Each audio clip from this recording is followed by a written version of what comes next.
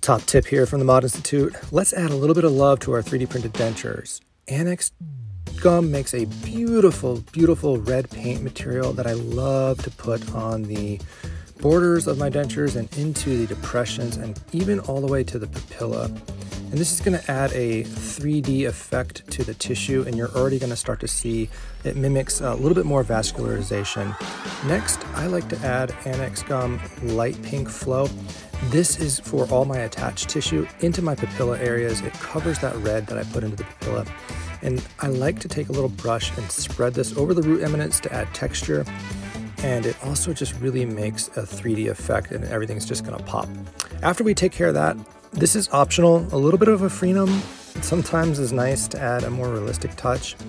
And then after that frenum, we're gonna go ahead and paint a nice coat of liquid resin on all of our teeth. This is the tooth resin.